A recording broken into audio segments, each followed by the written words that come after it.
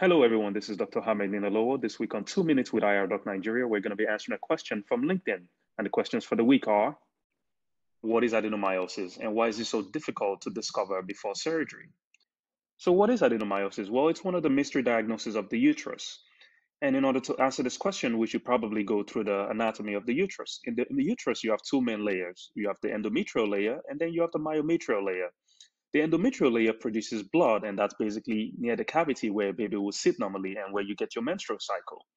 The myometrial layer is the muscle layer of the uterus. In adenomyosis, there's proliferation, which means there's essentially movement of the endometrial tissue and the endometrial lining into the myometrial layer of the uterus. And this will cause symptoms such as heavy bleeding, prolonged menstrual bleeding, sharp and crampy abdominal pain or pelvic pain, and painful intercourse. So why is it so difficult to discover before surgery?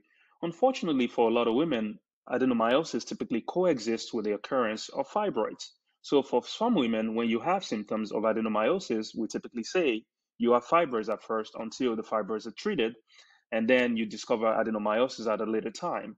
It also requires a high degree of suspicion by your physician to know that you have adenomyosis, and typically it needs specialized imaging for diagnosis of this condition, and that specialized imaging is typically MRI.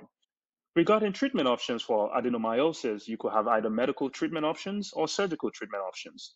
With medical treatment options, we typically focus on anti-inflammatory medicines to treat pain and decrease the inflammation in that area.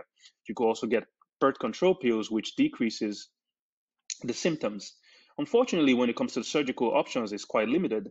The only surgical option that's available is a hysterectomy, which means removing the uterus completely. For a lot of patients, this is not an option. In interventional radiology, we provide an option called uterine artery embolization, where we target the tissue within the endometrium, causing the symptoms, and we infarct that tissue by putting in particles to stop the blood flow to that area.